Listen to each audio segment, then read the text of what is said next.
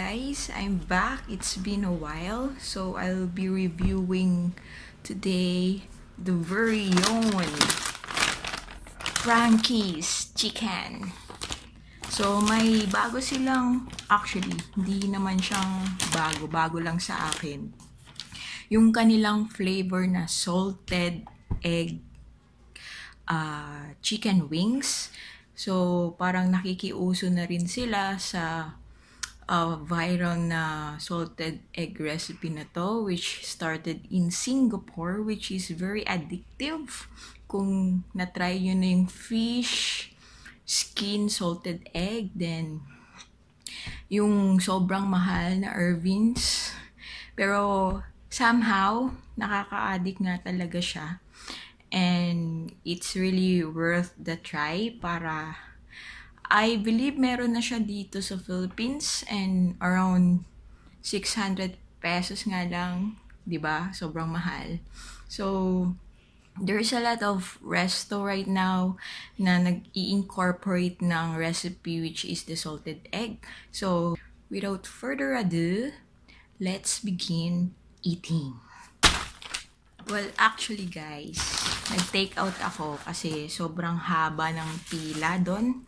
And para mas savor ko, at dahil andito ako sa bahay, so mas madali kainin with your own hands without using this one, right?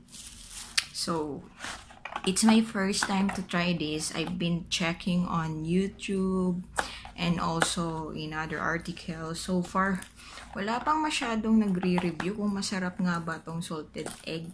So I'm here, your guinea pig, para naman worth it yung pera nyo. We'll be letting you know kung worth a try ba or sulit pa talaga na kainin to. Alright, here we go. Andito na siya. We'll be trying the wings first. Here we go.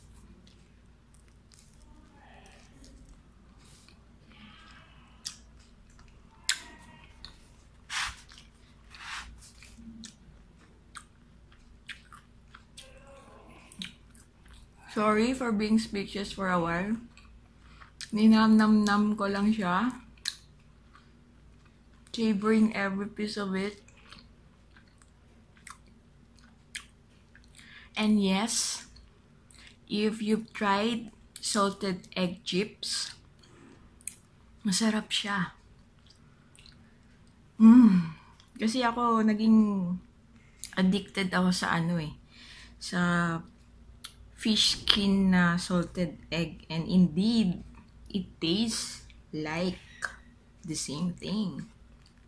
The only difference is sa chicken nga lang siya at hindi sa fish skin.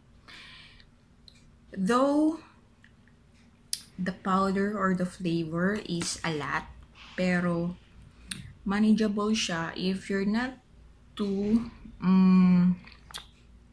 ayaw yung powerful masyado yung flavor. Ganun nyo lang para mag-less yung powder. Pero here we go again. I wanna eat again.